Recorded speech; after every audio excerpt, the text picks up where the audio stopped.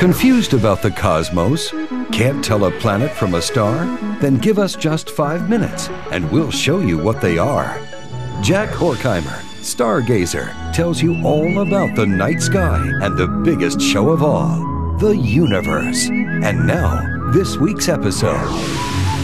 Mars at its closest, biggest, and brightest for the year, plus the closest, biggest, and brightest full moon of the year. Greetings, fellow stargazers. And talk about a week of superlatives.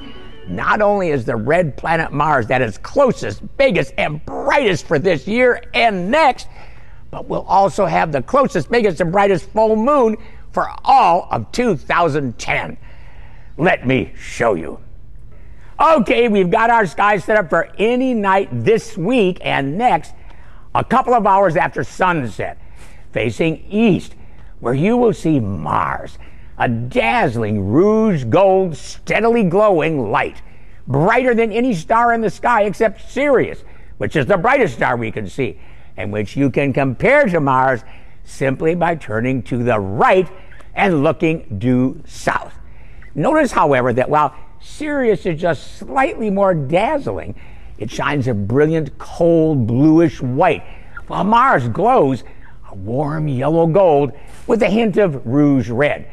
And as I mentioned before, whereas Mars was 69 million miles away on January 1st, this week, Wednesday, January 27th, it is 7 million miles closer, at a distance of only 62 million miles away, at its very closest.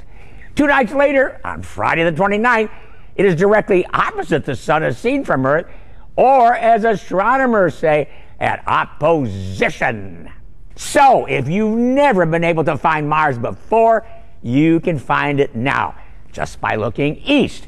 It will be directly above Leo the Lion, which is identifiable by a sickle-shaped group of stars which mark his front, and a triangle of stars which mark his rear. And because it is directly opposite the sun, it will be visible all the hours the sun is not, which means it will rise in the east just after the sun sets in the west, and will slowly travel up the heavens and reach its highest point at midnight. And then will slowly descend the heavens and set in the west as the sun rises in the east. So you can see it all night long.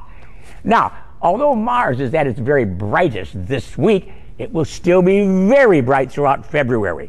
But because it is only half the size of our planet Earth, 4,000 miles wide, it never gets really big in a telescope like Jupiter, which is 88,000 miles wide. Through a telescope, you'll see more of its northern hemisphere, which is tilted toward Earth right now. In fact, it is springtime in Mars' northern hemisphere right now, so you'll be able to watch Mars' northern polar ice cap, which will look like a white dot, slowly shrink as the weeks go by and spring turns into summer. Go to our website regularly, because we'll be featuring some really good views by planetary photographer Dr. Don Parker of Coral Gables, Florida.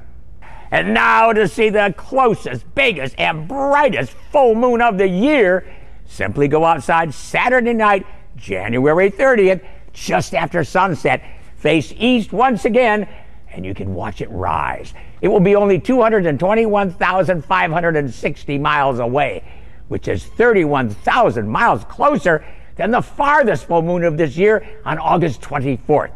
In fact, it will look 13% bigger and 30% brighter. Now, because full moons always look bigger when they are closer to the horizon, this full moon will look its biggest just after sunset on Saturday and just before sunrise on Sunday. So, get the out for both the moon and Mars at their closest, biggest, and brightest for the year. Keep looking up. Make the Stars Your Own is available on DVD or VHS for $19.95. In addition, Stargazing with Jack Horkheimer, Cosmic Comics for the Skywatcher is also available for $19.95.